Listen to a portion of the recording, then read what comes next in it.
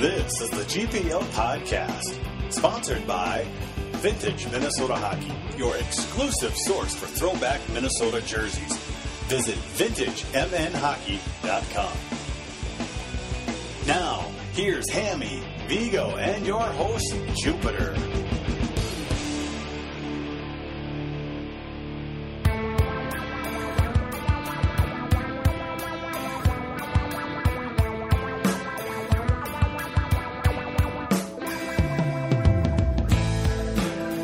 Good evening and welcome to another GPL podcast, episode number 119. We're back here, missing Hammy again this week. Looks like Hammy's in Florida on business. According to his Facebook, it looks like he's not doing much business. He's just hanging out at the beach, but that's probably really not true. But back as always is Vigs. You're always with me. It's Hammy that just can never find a way to show up, apparently. Big business. Get it done. Yeah, he's got to get that business done. Hopefully, we'll have to see. I'm kind of watching the Wild game here, Vigs, and what's with that team? I know we like to talk the Gophers here, but if the Wild don't start get it going here, we're going to need all these people to jump on the Gopher bandwagon. Well, there's certainly a lot of them on the Wild bandwagon, and quite the following, obviously. I can't diagnose it other than they are not playing up to their capability. I don't know what it is, but they're not playing very well right now, and they have the talent to do it. It's just such a fine line in the NHL. Boy, it is. And, and it is with the college hockey as well. Obviously, you've talked a lot in the past about, we tend to enjoy college hockey because the mistakes in college hockey is what makes it so fun. You don't see that as much in the NHL, but last weekend, Minnesota didn't make too many mistakes. Gave up one goal on the weekend. Their penalty kill was 100% on the weekend, so that's positive. Power play, one goal, not too bad. But overall, a good weekend with a 3-1 and a 4-0 victories. Yeah, I thought it was one of those weekends where Minnesota managed the puck really, really well. It was pretty obvious that they didn't have their A game. They weren't really completely as far as, first pass, first touch, clean breakout, but they played smart enough to win both games. And I think sometimes when you don't have your best game, you need to rely on puck management and goaltending to get you through. Yeah. Yeah. Well, you do. I mean, I would say one of the big positives on the weekends, was that we finally did get Sheehy on the goal scoring board here. It had been a struggle for him. I think he's definitely been playing through something. He sat out a week of practice and a weekend of games to rest something to get back. Been pretty good with not disclosing what the injury is, but it was obvious that he was nursing through something. And then also, I don't think they were using him in a spot where he was comfortable on the power play. They had him on the flank, outside the dots, near the circles, and that's really not a spot where he's going to one-time the puck, catch and shoot kind of guy. And so I think moving closer to the net is probably where he feels more comfortable and actually has more success. So I think making that personnel adjustment is something that helps him. He mentioned that they made some personnel changes on the power play, and I think that's really going to help him going forward and maybe spark his game a little bit. Nate Wells apparently thinks your audio mix is the equivalent of the picture on an old Wild 45 game. Wow, Nate. Thanks. Well, that's you looked great at practice today too in your Fighting Saints jersey or hoodie. He wasn't in a suit? No suit for availability on Wednesday. Want to go Fighting Saints hoodie. I have never seen Nate without like a tie and a shirt or something nice. But since he's not on the podcast, he gets dressed up, but I want to see him with a tie scarf at the game, like Burke does. Oh boy! Well, we're going to have more from Nate later because he wants to know what our favorite Michigan, Minnesota memories are, and I think I've got quite a few, and I bet you have quite a few as well. Boy, specialty teams this year has been a struggle. They've done a little better lately. The penalty kill has been, I don't think they've given up a power play goal in 5 games now, and I think in the 4 games, I think they've got a 14 kill streak going right now. Okay. Well, I mean, the only way you're going to fix that is just keep killing penalties. I know they are taking less penalties, which is also advantageous. I mean, I saw this weekend, they took 7 penalties on the weekend. Not the greatest, but they were doing much worse earlier in the year. Sometimes they were taking three penalties a period. Yeah, 4 and 3 is something you can work with, especially it seems like down she has figured a few things out with his penalty kill units where he's got Novak and Sheehy taking some draws, and they've been good, if they can get on their strong side. And they've been getting clears. Eric Shearhorn mentioned that today, that's really the biggest difference in their penalty kill is that they're killing for less time because they're able to win draws and clear the zone right away and then deny, any kind of rush through the neutral zone. I think that's so key for a power play to get through the neutral zone clean and get set up, and the Gophers have been pretty good at denying that. We had heard that Michigan State was a little different team this year, a little more offensive, but that really didn't come to fruition this past weekend. Only 1 goal on the weekend. Not a good weekend for Michigan State at all. I thought they looked a little bit better than they've looked in the past in terms of their skating ability. Minnesota just did a pretty good job of not giving any kind of rush to Michigan State. Anytime Minnesota had a turnover, there's a lot of back pressure by the forwards. It's really hard for Michigan State to get anything going. I think they're a little limited in the fact that they don't have a lot of depth in their top forward group.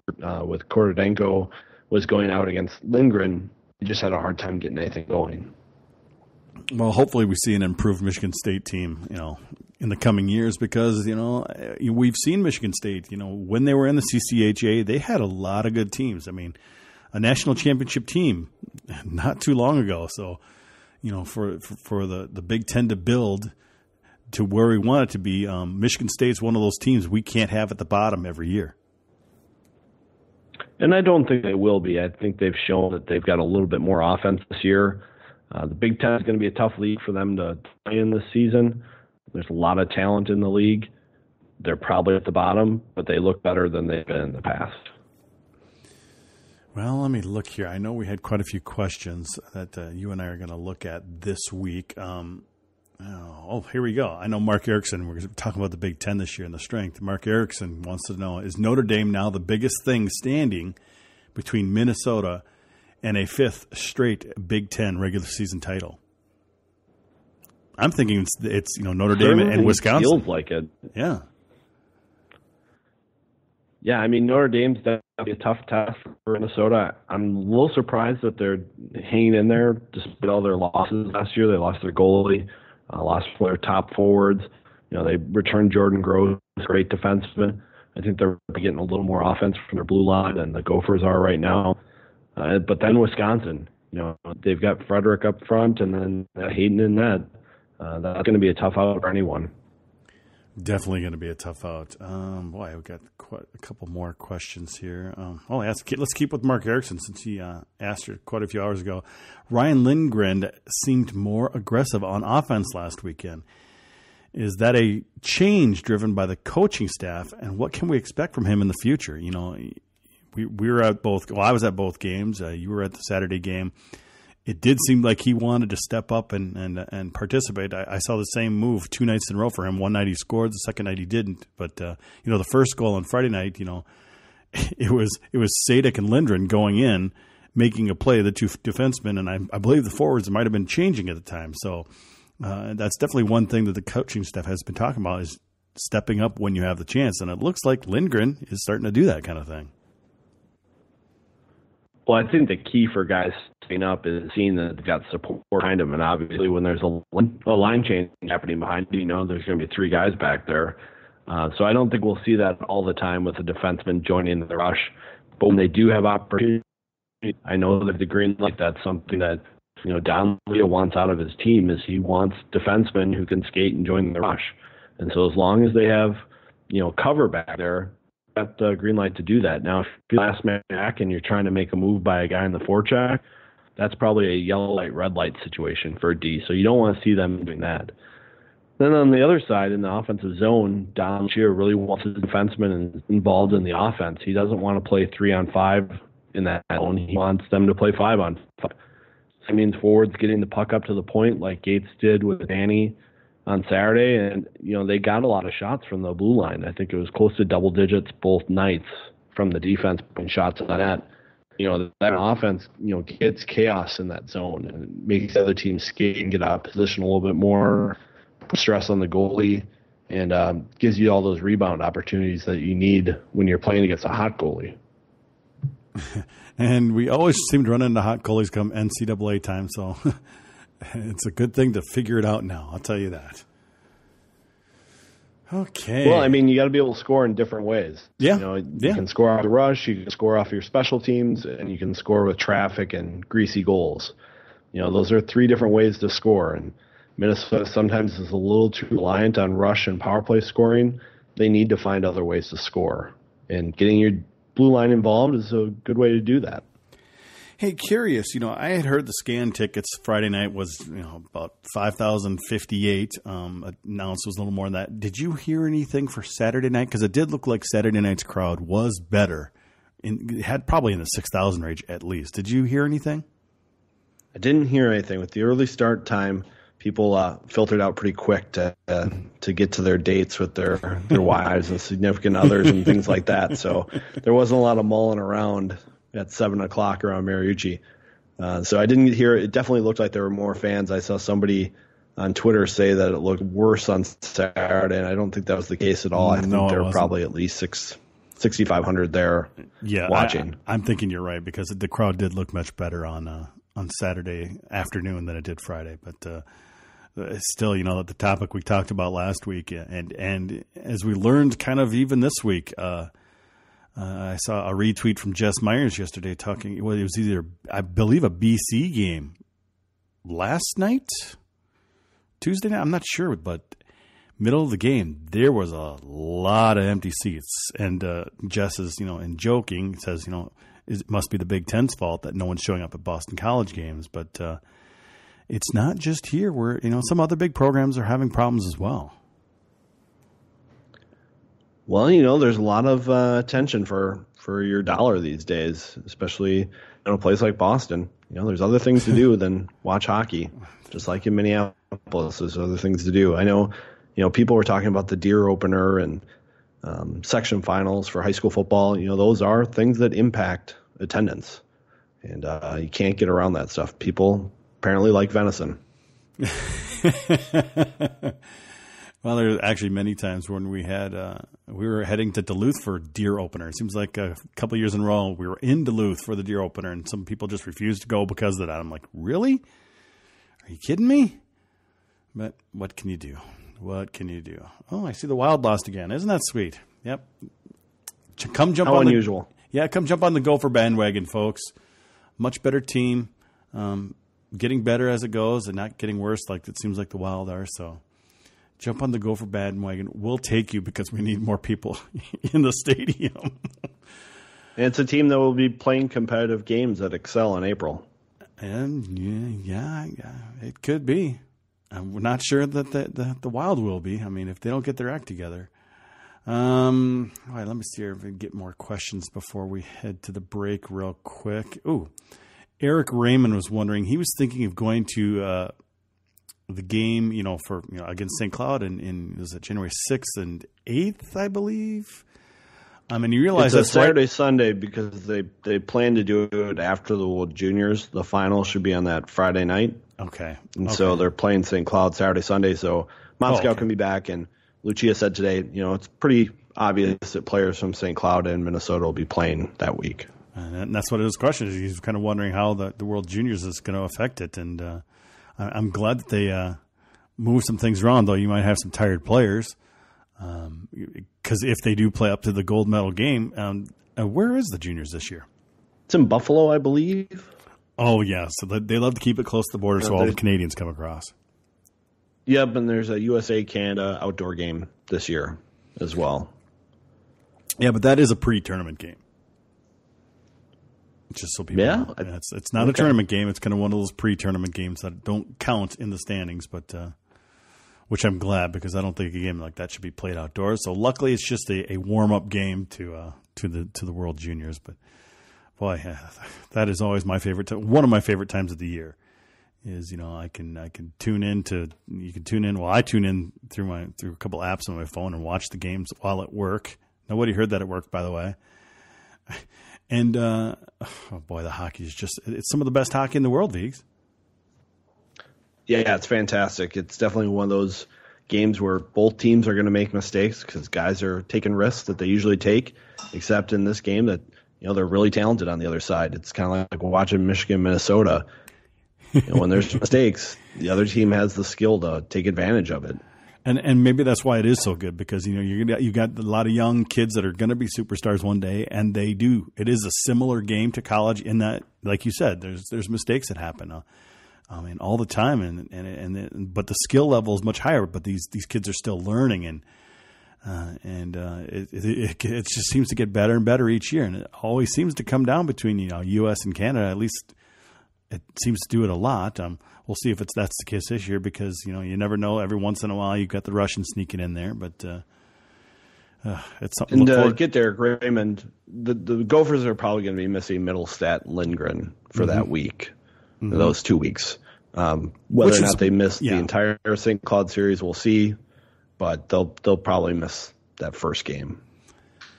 Yeah, I'm guessing that it's a game on the road in St. Cloud, that first game, and I'm thinking that the Don will give those guys the night off just for that reason. They'll be coming right back, and I'm guessing St. Cloud being a home game, they might try to play those. Moscow's might try to play those guys. Well, I guess we'll just have to wait and see. Because boy, St. Cloud, what a good team so far this year. Well, we'll see if they can keep it going all the way through December because right now they are on fire, 7-0, I believe, aren't they? Yeah, they have got a great offense this year, great blue line, and their goaltending's been better. And when they're having an off night, they can outscore their trouble. Well, now Nate Wells is saying the outdoor game will count for group round. I was told last year that was not the case, but if it is, that's a joke. They should not be playing a game that counts on the outdoor ice. They shouldn't do it. That's like playing a Stanley Cup game on an outdoor ice. It's a gimmick. Don't do it. I don't know. Well, it's not quite like a Stanley Cup game, and especially in the World Juniors, those round-robin games before have meant less and less each year. Because I don't think there's a bye anymore that you can win out of it. So yeah, but it's a moneymaker chance for USA Hockey. I don't think it is part of the development program. I don't think it's part of group play though, because should they even be in the same group since they finished 1-2 last year? They should be in separate groups. I'm pretty sure they're in the same group. They fix it so they get that game. I always thought it was a preseason game. Nate, keep looking because I thought if they finished 1-2 last year, they should not be in the same group the following year. They should be in different groups because you take number 1, number 2, and it goes back and forth, doesn't it? Isn't that how they used to seed these things? So look into it more. I don't think they do it that way anymore. Oh, well, that's stupid. I don't know. We'll see. Maybe Nate will find it out because I don't have time to look it up right now.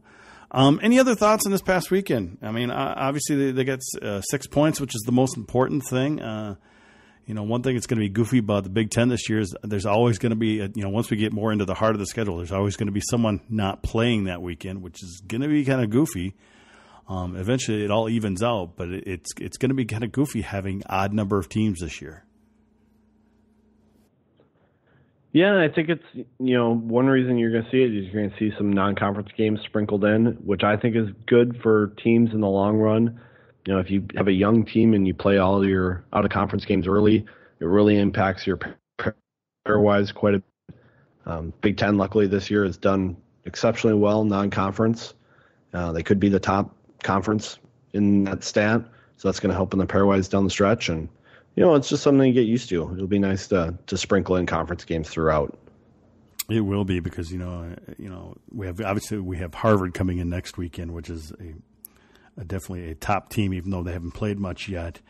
Army, not much of an opponent in December, but then you do look forward. The second half of the year, you've got St. Cloud State, and we don't have the North Star Cup anymore. And after that, it is pretty much it's all solid, games through all the way through the end of the Big Ten season. So it's quite the same as it used to be. I'm guessing one of those other teams will have to sneak in a couple of non-conference games, but looking at the schedule here, it's not much of the case for Minnesota. Yeah, I'm not seeing that, but I thought it was a good start to the Big Ten for the Gophers. I think their power play is making progress. They're finding out some things that they need to know in terms of personnel. I think you're going to see a little bit more of that overload look from them, where they've got Pitlick and Middlestat working out of their off wings, with Sheehy on his off wing closer to the net. You're going to see more of that in-zone offense using the defensemen for point shots. And I think you're just going to see the Gophers start shooting the puck more. It's such an emphasis right now with the coaching staff on the players. Okay, well, before we get into Michigan and a couple more of your questions, we need to hear from our sponsor. VintageMNHockey.com is a proud sponsor of the GPL podcast. Well, what is Vintage MN Hockey? Well, it's kind of the place to get all of your history of Minnesota hockey, from the pros to the minors, to the collegiate teams, to even the high school teams. All information about any of those teams can be found on VintageMNHockey.com. They also have great interviews with some historical Minnesota hockey figures like John Mayasich and Lou Nanny, Glenn Sonmore, some of the greats of Minnesota hockey. So make sure you check out those interviews. It's a really great thing. But as I always say, I think my favorite part is the store. The store, you can buy a custom historical jersey from the Gophers or the Bulldogs or some of your favorite high school teams. And if you do make a purchase, just use the code GPL Podcast, all one word, and you'll get 10% off your order. So make sure you visit VintageMNHockey.com and follow them on Twitter at VintageMNHockey.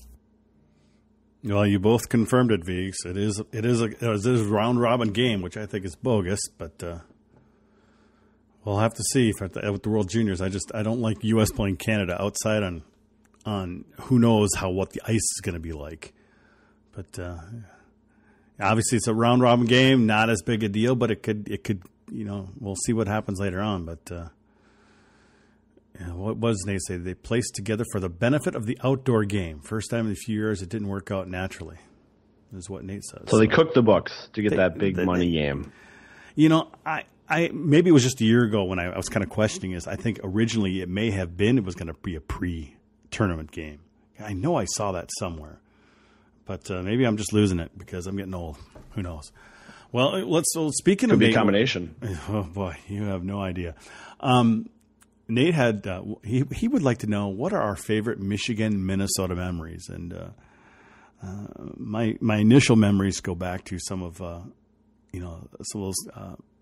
The Thanksgiving tournament, the College Hockey Showcase, when both Michigan and Michigan State would come here or we would go there. And, that tournament first started at the large arenas. We'd have Michigan come into, the Civic Center or we'd play them at Bradley Center or in Detroit. I distinctly remember a game where Minnesota, played Michigan in front of a full crowd at the Civic Center for the College Hockey Showcase. And it was, I think Brian Bonin got a late goal to give them the victory. And that's one of my kind of early memories of this series because, in the late 80s, they weren't playing Michigan hardly at all because they weren't in the conference. They didn't have this College Hockey Showcase. I really think most people started seeing Michigan when they started playing them in the College Hockey Showcase. Don't forget that mute button, Viggs. I was wondering what was coming up next there. I mean, my favorite memory of Michigan is obviously the Frozen Four game. Yeah. I think that was 2003. That was a pretty fun one to watch. It's always great to see them play each other, though, because they play such similar styles. When you play a team that's going to play defensive, like that Michigan State team used to do, they'd be in that trap and they'd sit back and they'd only wait for you to make mistakes. When they're playing Michigan under a Red Berenson or Mel Pearson coach team, they're looking to create offense too. They're looking to jump in the rush, and you can see that back and forth hockey. I think, you put those two schools with, Boston College, and that's kind of the elite of college hockey that play that style, and it's a lot of fun to watch. Yeah, obviously you cannot forget that 2003 game with the Vanek with the overtime winner. Obviously was a pretty big deal. And I bet you Michigan was Teen not. Wolf. And I bet you Michigan definitely wasn't happy because that was 2 years in a row that Michigan was taken out by the Gophers in the Frozen Four. So they were a little bit bitter. But I remember quite a few games in the 90s where they took us out and. I was not happy, and all you have to do is say Mike Legg, and that brings back a lot of memories for people, and it's a bad memory. It was a great goal, but I could still see that in my mind going, what the heck just happened? So you're talking memories, Nate. That's a bad memory, I think, for us all. It felt like during the Woog era, Michigan was always a team that just broke Gopher hearts in the playoffs. They'd always run into each other, and for whatever reason, Minnesota would make that one more mistake or that one crazy play would happen. And growing up, those are a lot of games I watched on TV in fuzzy standard definition. Yeah, and one thing that was always frustrating though is that Michigan had some great teams in the 90s. It seems like Minnesota would play them very well and beat them. By a goal or two in the College Hockey Showcase. But then when it came playoff time, they would lose to Michigan by a goal, and it was just heartbreaking. We've got Hammy. I don't know if Hammy's actually listening. He could be, but he wants to know, anonymously, can we send Hammy on the road every week to tropical locales that have attractive ladies so he's not boring us on the podcast?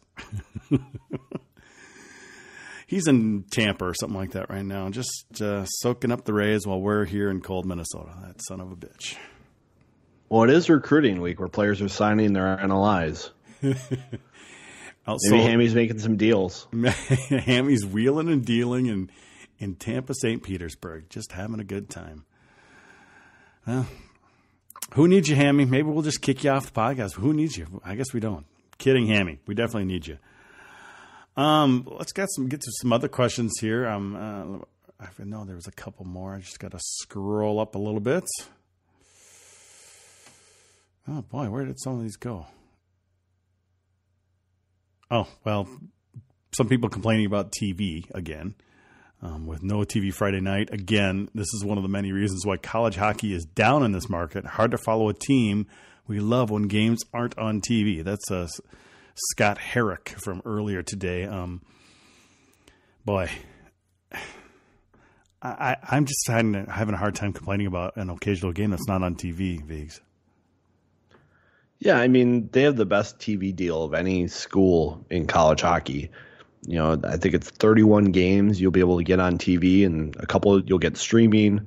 This weekend, if you're a U of M person, you can get that BTN stream of the game. That's the in-arena feed. There's lots of options to do it, so it's not that big of a deal in my mind. In the old WCHA, they'd have games down on TV either.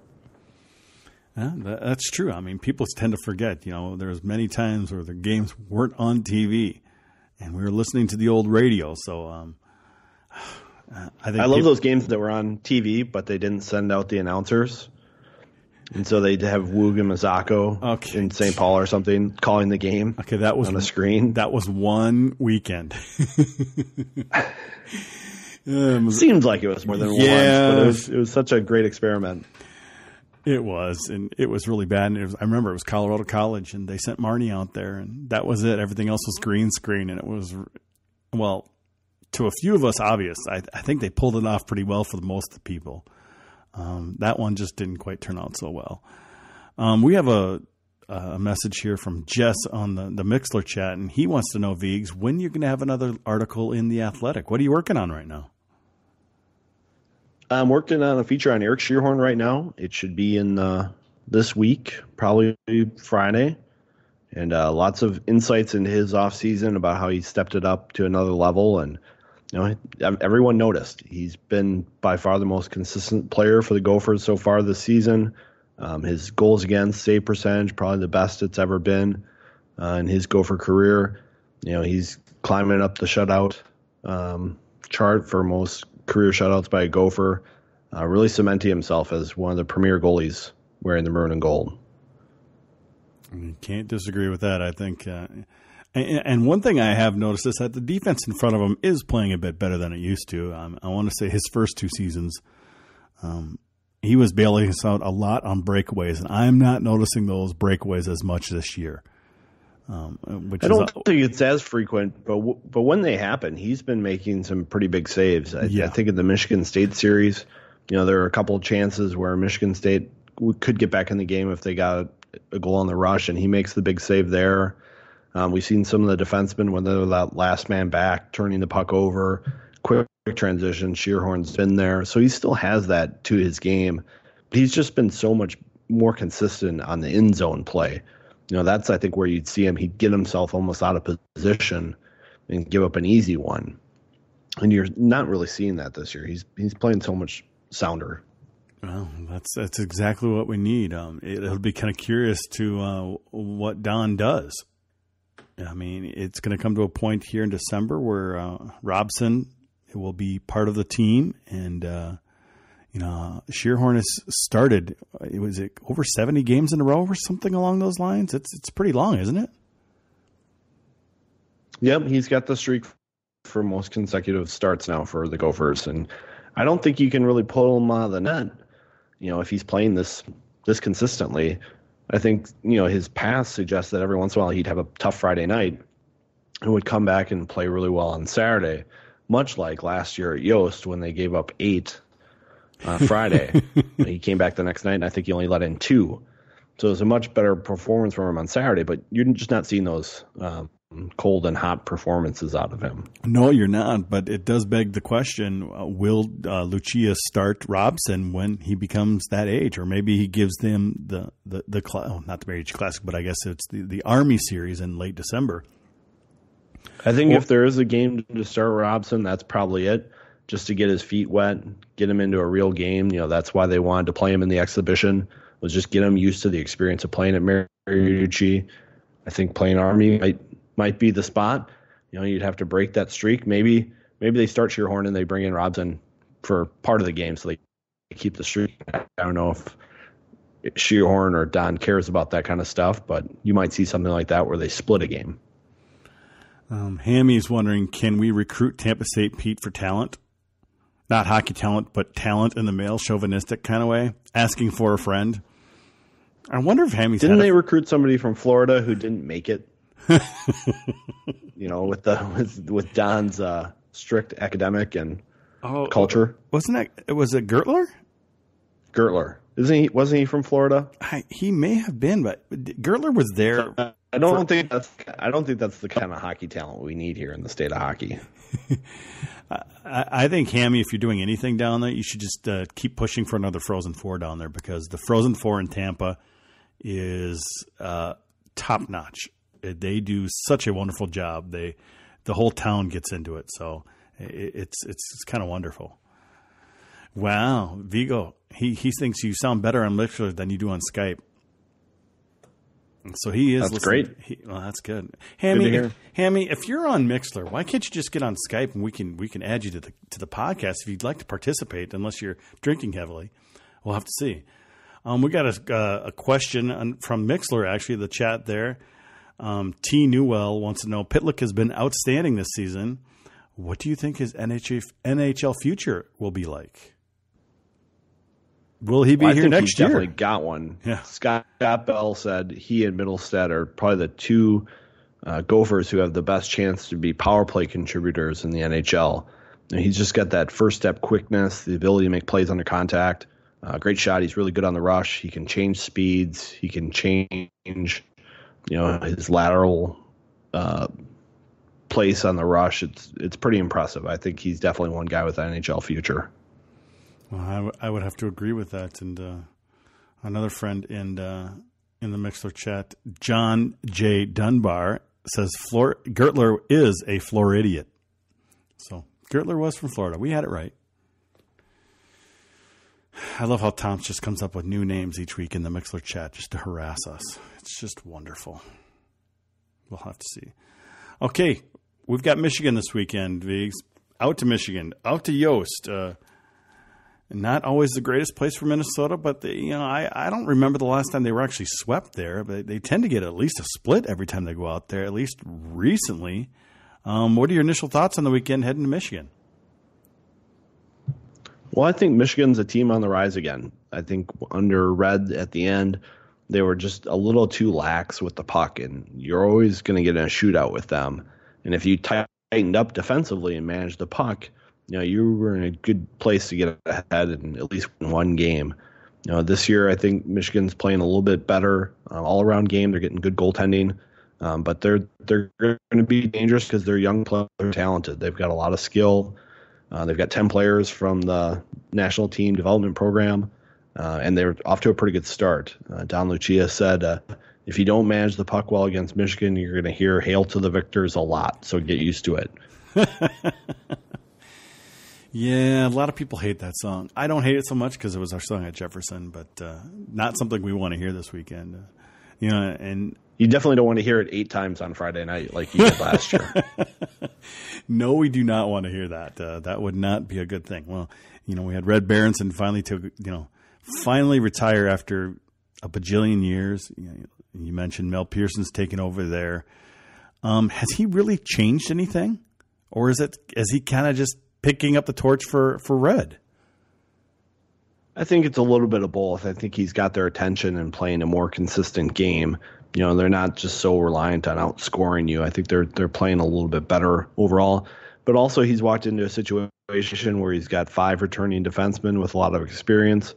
And then he's got Quinn Hughes, who's probably going to be a top 10 pick in the NHL draft this summer. He's a real young player, but he's definitely a talent to watch. And, for hockey fans out there, even if you're not a Gopher fan, he's going to be one to watch this weekend because of what he can do with the puck. Okay. Well, we'll definitely have to keep an eye out for that. You mentioned earlier that the Friday game looks like it's going to be streamed on the internet. Did you get any more information on that? Is it a free stream? Is it a paid stream? I haven't had the chance to actually look myself. I'm pretty sure it's one of those streams where if you're on campus, so if you have your VPN connection through the university, you can get that stream through BTN, or if you're one of those subscribers, that BTN Plus, you can get access. And it's just the in-arena video, so it's not the highest quality, but it's something you'll be able to use to watch the game.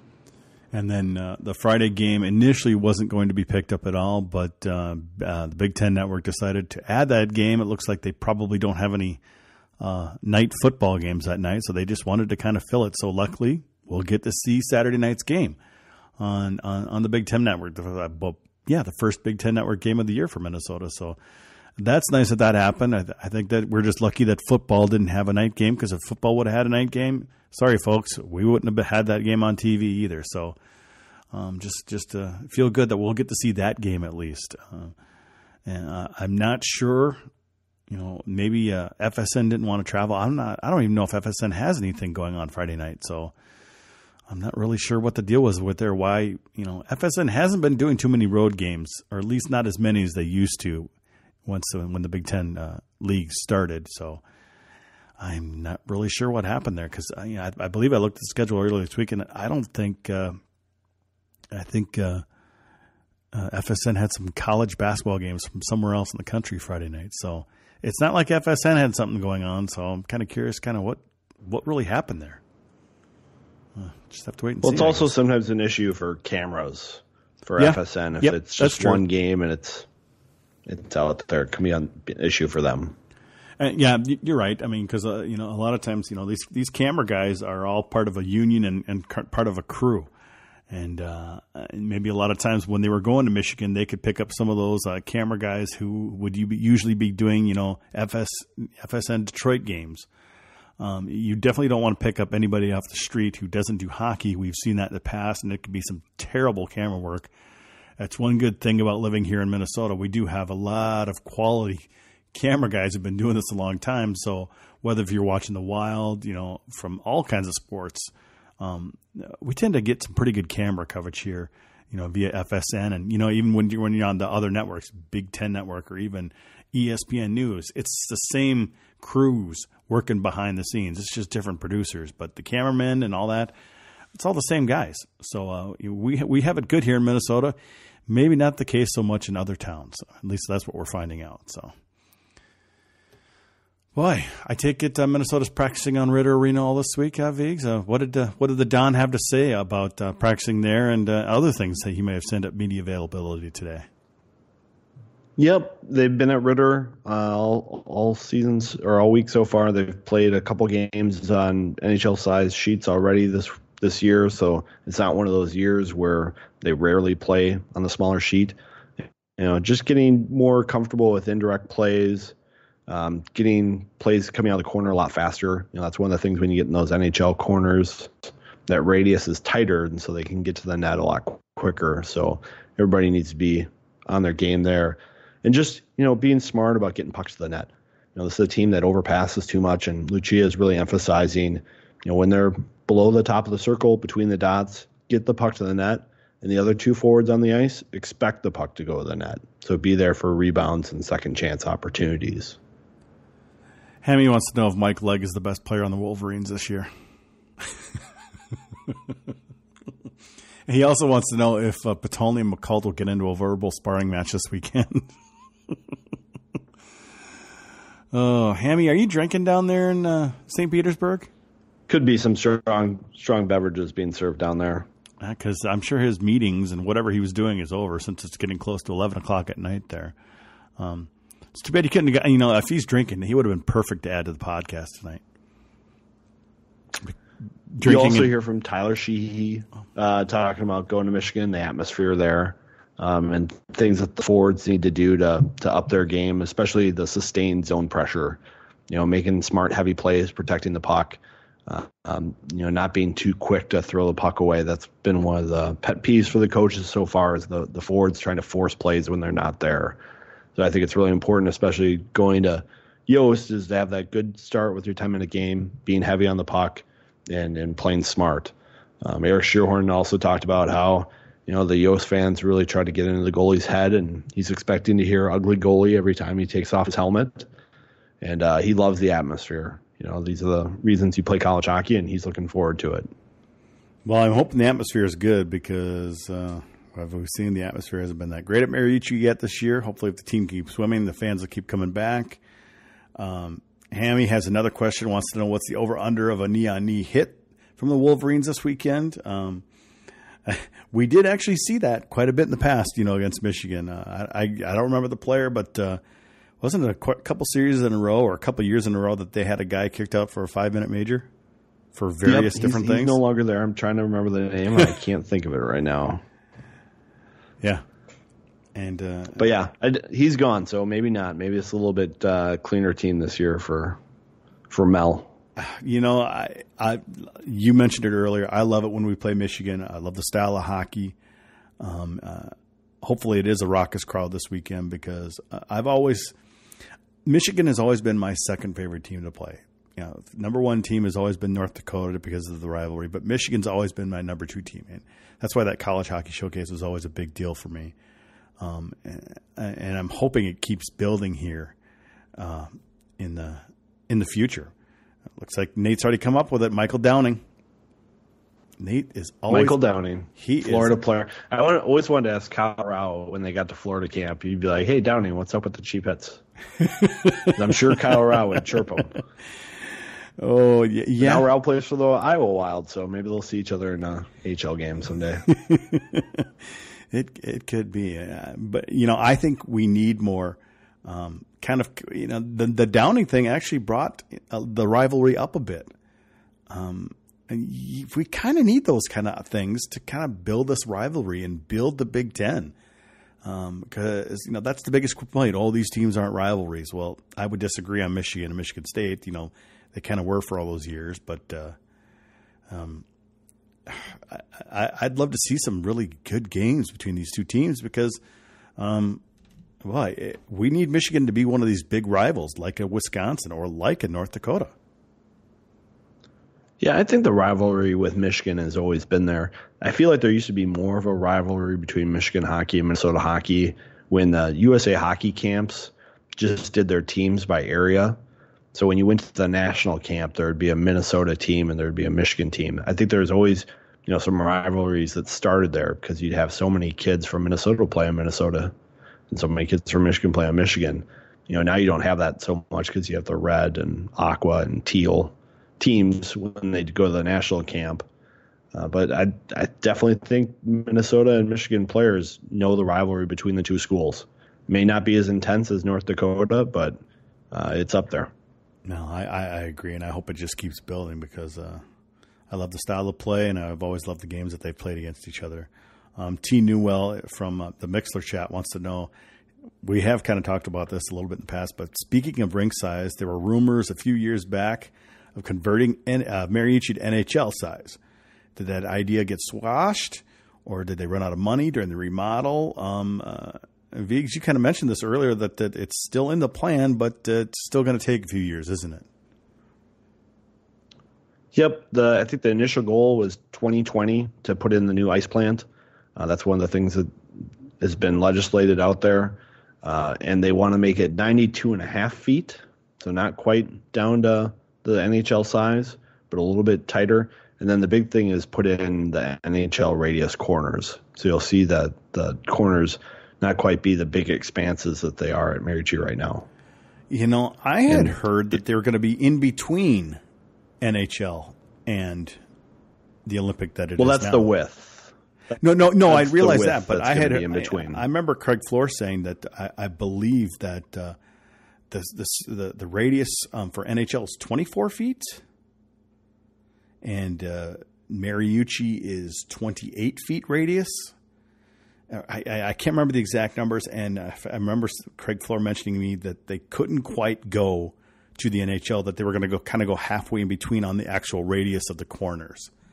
But like you said, it's a few years away. Things can still change. I think it was mostly because of the way that the stadium is and the way the rows and all that comes together.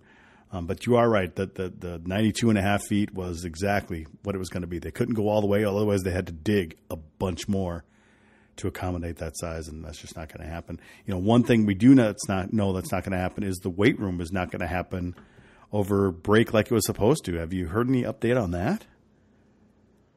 No update yet. Just the money is not going to work out for doing it over break, so it's going to get pushed out. They don't have a final date yet when they're going to get working on it. But I know Cal Dietz doesn't exactly want to have his weight room under construction during the summer, so it might be something where they're going to push it out until next year during break, because Cal Dietz is a big part of this program, and he does a lot of work with the players. I know they will be able to use the Athletes Village for some of that stuff, but a lot of it's centered in Mariucci. And actually that's what they were kind of waiting for this year. They're waiting for the Athletic Village to open up so they could close down and do the reconstruction. But the last I heard, something about a donor's money kind of fell through for this year, and he wasn't happy. I don't know the exact specifics, but something weird happened with the money for the room this year, and it just didn't happen. So like you said, we're just going to have to wait and see. And obviously that's not good for the players because it's an important part of the whole program, but and we'll just have to wait and see, because I know they want to do some stuff with the club room. I'll have to ask around to see if we can get any more updates on what's really going to happen. But right now, it's going to be quieter than we thought it was going to be, unfortunately. All right, Viggs. A lot of things are on hold for the university right now. Yeah. They've still got to pay off, $60 million for their Athletes Village. They still have to pay off their track and field complex. I know the golf team is trying to raise money for their practice facility. There's just a lot of hands out right now in the athletics department as they try to catch up with their peers in the Big Ten, and Gopher hockey for a long time has been that second option, because they've been pretty self-sufficient for the last 25 years. And we'll see how long that self-sufficiency keeps going. Obviously with the season ticket holders down and even total sold tickets are down. We've kept track of people actually showing up, but the total ticket sales are still declining. That means less money in the coffers for the U, and it's something that's going to have to be looked at eventually here, Viggs. Yeah, I've published the revenue stuff in the past on GPL. not looking like they're going to make $5 million this year in revenue. So we'll see what the final number looks like at the end of the year, but I bet it's going to be lower than it has been, which means they might not be the top producer in college hockey this year. It could be, but there were years, even recent years. I would say towards the end of the WCHA, I'm not sure the Big Ten, but they were profiting double the number 2 team, which was North Dakota at the time. That's what also when their expenses were much less. Expenses have gone up dramatically because of the travel of the Big Ten. I mean, they have to fly just about everywhere now, so that expense has gone way up. It has. The expense they haven't gone up that much because they had to travel to Denver and CC and Alaska before. So I don't think it's the travel so much that's restricting their expenses. Yeah, but now I think it's going to see a decline in revenue. Yeah, but now they're traveling to Michigan, Michigan State, Ohio State, Penn State, Notre Dame. That's 5 flying trips all right there. And actually, even last year they traveled out east, which is something they hadn't done much in previous years. So I think expenses are quite an issue. It's a lot different when you're doing a lot of short bus rides. For the rest of the year, what is it? We've got a bus ride to St. Cloud and a bus ride to Madison, but the rest of the road games are all flights, aren't they? Jupe, I'll dig in for you here. I don't think it's a huge difference to their budget. Well, you look at the expenses, though, and their expenses are a lot more than they used to be. Some of that's funny accounting too. Yeah, so. And that's the part I hate. You always try to figure out some of that accounting, and who knows. Anything else on this weekend? We kind of already talked about the audio you captured today, and like as usual, you always throw that on the end of the podcast. Shearhorn, Sheehy, and Coach Don Lucia. How do you think the team's going to do? I'm hoping a minimum a split. What do you think? Yeah, I definitely think a split is what I'm expecting coming out of the weekend. With the consistent goaltending play that Shearhorn's provided, and I think the consistent puck management this team has shown, they're not going to get in one of those games where they're giving up 4 goals plus. So I think they're going to be in every game here down this stretch, and I think going to Eos is a tough proposition for any team, and I think fans should be happy if they get a split. I'm thinking a 4 or 5 point weekend for the Gophers. So a win and a tie, and kind of depends on the shootout. Probably more 4 points because I don't believe they've won a Big Ten shootout yet, have they? I think their shootout list so far. I think it's just going to be 3 points. Yeah, we're going to see a tie. Okay, well, there you go. That's all we have for this week. Remember, you can always follow Vigo on The Athletic and on his Twitter account @evigo. We'll be back next week to recap the Michigan series. Hammy thinks it's going to be a split, we just saw. We'll have to see. And then we're going to preview a good team coming out from the East in Harvard. So thanks for listening.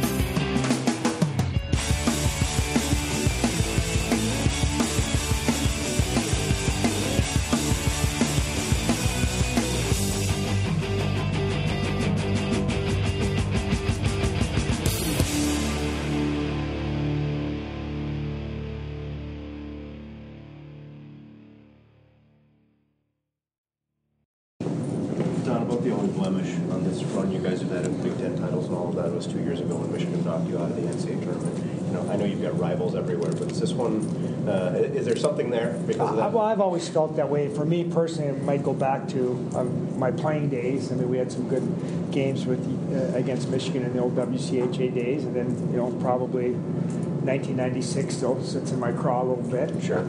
So you always think of that in a respectful way, but obviously disappointing.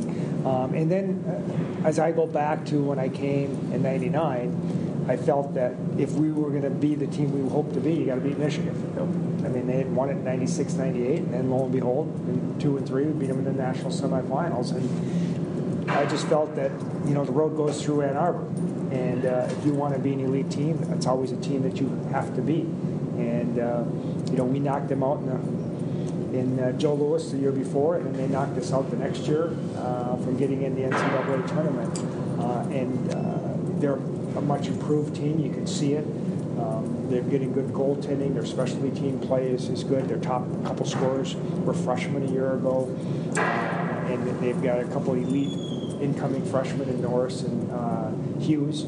And now they start to resemble a deeper offensive team. And I think you look at last year's team, they couldn't score. They were young, and I think their leading scorer had 20-some points. And when has that ever happened? Yeah. And now they're much deeper with 3 good lines and can score. And they're a fourth line that's harder to play against, 5 to 60 year returning. And then you had a kid that's projected to be a top 10 pick in the NHL draft this upcoming season.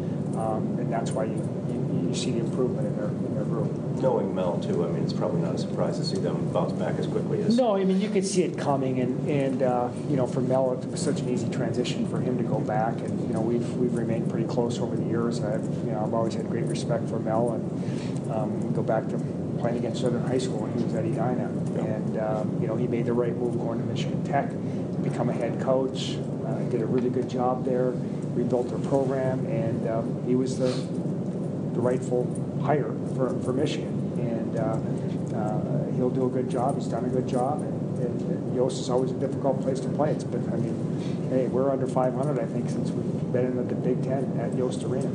You've said when you play North Dakota, you don't need the video to know the kind of style you're going to play against. Is it similar with Michigan, but a different game? I mean, the history says that we're going to go in Friday night, and we're going to turn the puck over too much, and they're going to ram it down our throat, and then we got to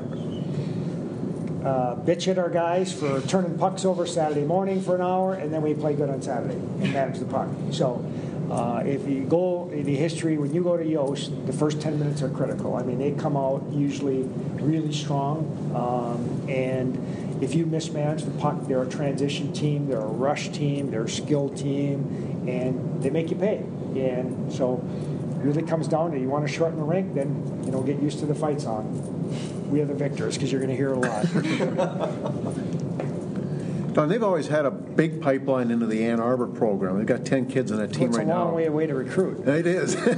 But how much of an effect do you think it might have now that Danton Cole has gone to Michigan State for the rivalry there? Kids for the most part are still going to go where they're going to go. I mean, this day and age, my gosh, most of the kids are already committed before they even get to Ann Arbor. It's not like the old days when you weren't recruiting. You were recruiting those kids at the end of that first year, that spring, so they were all available. But that's not the case anymore. Is it an advantage? Sure it is. I mean, the tryouts are there, and they can come over to your games, and they get used to living there. They have billet families that they can probably go back to when they're at Michigan. But so they've been able to get some good players there. I think what's hurt Michigan is last number of years is all the defections to the pros and the CHL. I mean, they've lost a lot of guys that never got there, including some good goaltenders, and the one and done's the last few years. So, they paid the price for that, like a lot of us have. When you think of the names like Stauber and Shellstead, and some of the legendary goalies that have come through this program, is Eric there? I mean, the records say he is, but yeah, I mean, he's this year he's playing well. We're 10 games in. I think he is safe to say that he's played his best hockey as a Gopher, and I think that we're 7-3. There's obviously some areas of our game that we still have to improve upon. That we're certainly not a finished product, but Eric's been there to bail us out so far. And you look back to a year ago where the first half of the year he was hot and cold, and then the second half he evened out his play, and our team made a step. And this year he's been, pretty much he's yet to have a bad game, and I think that's the big reason why we're 7-3 so far. And obviously we're going to need him this weekend. And we went in there last year, and he played really well in game 2. We won 3-2 or 4-2, whatever it was, and that's what you have to have. I mean, we're going to Ann Arbor, and we're going to play at Yost. It'll be a good atmosphere, tight corners. The play's going to come at your net quickly, and he's going to have to make some saves. And so far he's been able to do that. And if he can continue to give up a couple goals a night, it puts us in a great position to try to win games. It's going to be a little weird to look across the bench and not see Ray Barons in there? No, I think for me, not so much that, Mel's been such a big part of their program for so many years. It's kind of like, for him, it's like an old shoe going back there. And, the style that they're going to play has not changed. It's not like when you think of Michigan or you think of Minnesota, you think of teams who want to get up and play offense. And that's certainly the case for Michigan this year. We've been more defensive this year, and that's been a key to our success than what we've done offensively, because we've got a long way to go offensively. We haven't generated enough shots. We haven't generated enough goals on a consistent basis. I think our defensemen are doing a better job of creating some offense, getting more shots on goal, but the onus is on our forwards to play a heavier game, to play a faster game, and to generate more shots, because I think we overpass at times right now. You said you're looking for more sustained zone pressure. Mm-hmm. What are the keys to that? You got to move your feet to get to the next spot in the ice. That's number one.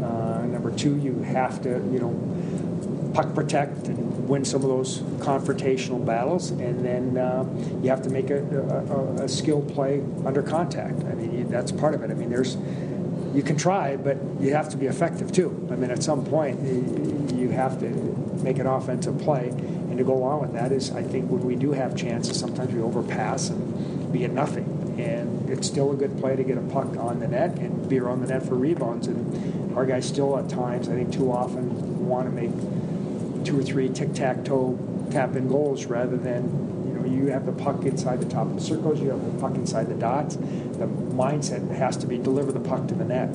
And the other 2 guys should understand that, no, that's where it's going to be delivered, and now you're in a position to get rebound goals. The polls in November don't mean a lot, or maybe don't mean a lot at any time of year, but you knowing Bob Motzko as well as you do with all the returning scoring, yeah, they had coming back, you can't be too surprised to see. No, I mean, talking about whether they knew they were going to have a really good team this year, and I think what hurt them last year was goaltending, and they're getting really good goaltending so far this year. They got a deep and defensive crew, and they can score. When you can score, you get to 4 on a regular basis, you're going to win a lot of games, because that's the difference for the most part between good teams and elite teams is how good offensively are they, and how deep offensively are you, and when you've got that offensive firepower, you can, even if your goalie has a bad game, you can overcome it. A lot of teams, if your goalie doesn't play well, you don't have enough offense to overcome it. Is he going to be here for that series in January, or will he still be at World Juniors? I know they get back. That's why it's a Saturday-Sunday. Oh, okay. Because I knew we'd be missing a couple guys, and they would too. So we just said, let's play it Saturday-Sunday so everybody can get back for that weekend. Makes sense. Eric, I guess 4 straight wins. What's the feeling? How's your game right now? I mean, it's good. No complaints on my end. D are doing their job. Forwards are doing their job as far as defensive responsibilities. So it's nice to get on a 4-game roll here. Going into Yost, haven't had the best of luck on Fridays the last couple of years, so we're looking to turn that around. Yeah, you mentioned earlier in the season that you've sort of, calmed down your game a little bit. Can you talk a little bit about that and how that's really attributed to your success? Yeah, I mean, it's just a sense of calmness in my game that I think you can see, whether it's second saves, body positioning, rebounds. I'm making things a lot easier on myself as far as not getting out of the crease too much, and that positionality and that calmness again helps me make those second saves, and helps me eat up first shots too. You mentioned the defense really stepping up. They went through a lot of changes coming into this season. What have they done to really help you out? Well, I think the biggest thing, and I've said it before, is you look at shots on goal, right? You go in, 19 shots on goal, 27 shots on goal, 26 shots on goal, and I think 19 again in the last 4 games. I mean, if averaging out in the lower to mid 20s, that's good for me. It's good for the team, and it's going to equal success. Penalty kills had a streak of success lately. What are you seeing different as a goalie on the penalty kill unit? Clears. I think if you look at the video of the penalty kill, we're winning draws, and we're clearing it right away, and from there we're not letting them set up. So I think the biggest thing is that first draw. When we get that first draw and we kill it and we clear it right away, we never allow them to get momentum or zone time. You mentioned Friday night not having as much success in Michigan. What are you guys trying to do to change that? We're just coming in extra focused. I guess you can't really think about past Friday nights, right? But, there's definitely extra emphasis. We know that we haven't been great on Friday, but we've came back Saturday. So instead of doing that, this time we want to go Friday and Saturday. Yost crowd is pretty legendary. You like those atmospheres? You love it. As a goalie, at least I take pride in wanting to shut those guys up, right?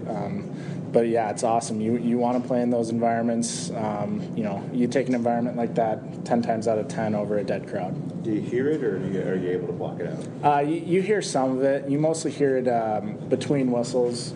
Or TV timeouts, they give you the ugly goalie chant when you take off the mask. But during the game, you don't really hear much. You're piling up goalie of the week honors pretty good here. What thoughts are going through your mind as you collect these? Not much. I don't read too much into it. I like to say they're team awards, obviously, because going back to talking about shots on goal and how well our defense is doing. I'm not getting these awards if they're not doing that. So, wins are the awards you want. What type of things are you expecting from Michigan, and how are you going to battle them? They're always a fast-paced team, and they're a highly skilled team. So I think as much as our team can, make smart plays and limit our turnovers, I think that'll, be able to slow down their offense a lot. Don has talked about physically keeping you in shape, and if you need a day off here and there, he's willing to give it to you. How much of that do you factor in, or is it just only 2 games a week? I don't think I really need days off. I played 2 seasons in juniors where I played, in the mid 40s of games, and that's a 60-game schedule spanning, more time. So, and the forwards don't get days off. I don't need days off. Do you track how many consecutive saves you make, where you have to make back-to-back saves, and are there very few this year? You're facing very few second shots. Yeah. No, I don't keep track of that, but I have noticed it, whether it's one shot and I'm holding it on so there's no rebound, or one shot and the defense is clearing them right out. That's a big contributor to why, our goals against is below 2 right now. And why the shots are so low. So, yeah, I have noticed it. Is there anything you do track besides goals against and save percentage? No. Honestly, I try not to look at those too much either, because I just feel like if I stick to my process of being square, being aggressive, and tracking the puck, those numbers will come and the wins will come along with it. So I try not to get caught up in that, because you can get distracted by it. Proverbial monkey off the back with that goal, eh? That had to be feeling good. Yeah, it was getting a little bit frustrating. I hit a few posts early on and just couldn't find the back of the net there. So it was good to get a nice pass from Tom and then see it finally go in. What kind of things are you looking to do defensively to shut down Michigan offensively? Just kind of stick to what we've been doing. I think our defensive play has been pretty good these last few weekends, and kind of talked about the little details and getting pucks out and for the most part, our offensive game playing down low is going to, prevent their offense. So as long as we're on them, playing hard, hopefully we can shut down their offense. Anything special playing Michigan? They were the team that kept you out of the NCAAs 2 years ago. It's about the only blemish on this run. The Gophers have had the Big Ten. Yeah. Whenever you're going to Michigan, it's, Minnesota, Michigan's awesome. Playing at Yost and their fans is great. And like you mentioned, a couple years ago they kept us out of the tournament. They had a great team and unfortunately beat us in that last game in the Big Ten tournament. So there's always going to be something going into the game, and hopefully we can carry out a good battle this weekend. It's nice skating with Tommy Novak, isn't it? What's the play like between the two of you? Yeah, we've played quite a bit together these last few years, and he's just a guy who can put the puck on your stick, make a ton of plays, and sometimes you just got to sit back and watch him and just kind of drop your jaw a little bit. He's a really good player, and that's always great when you get to play with a guy like that. Eric's finding his consistency a little bit earlier in the season this year in the first half. Is there anything different about him? I know you being roommates now. Anything different off the ice? Well, I just know he put in a lot of work this offseason. Did a great job of getting in the weight room and then working with his goalie coaches. He's been phenomenal so far this year, and like you said, consistent, which is most important. He's always going to have a solid effort with us, and we can definitely rely on him in the back end there. Coaches always say when a goalie's on his game, guys can take more risks or play more relaxed. I mean, is that for real? Do you feel that? Do you think, maybe I shouldn't make this pass, but Eric's back there, we're fine? You know what? I think there's going to be times where you do make that play. Obviously, you're not trying to say, Eric's back there, we're okay. But when you do make that play, it's going to happen throughout the season, throughout a game, and you kind of know Eric's got your back. He's going to make a great save. I've seen him these past few years make unbelievable saves, and he's been the backbone these past couple of years, and he's deserved the goalie of the year award a couple of times. So, when you make a mistake, you definitely know he's back there to save you. Power play started off a little bit slow this year, but what type of adjustments have been made where it's beginning to click a lot better? Yeah, there was a few personnel adjustments, and we've just been working on it quite a bit in practice. We've been trying to incorporate it a couple times throughout the practice, split between drills, and just kind of moving the puck, getting shots in net. We really talked about teams in the NHL who have the best power plays are the ones who shoot the most, so we kind of try to incorporate that into our own power play. And these past couple weekends, it's been good. Not only scoring a couple goals, but getting momentum as well. Yeah, because earlier it seemed like you're working the perimeter a lot, but not getting a whole lot of action towards the net. Yeah, it was kind of one of those things. We couldn't, we weren't shooting off the pass, and we just, frankly, we're not shooting a lot. So we focused on that. We try to get as many pucks to the net as we can and get guys there. So we've had a few goals here in the power play.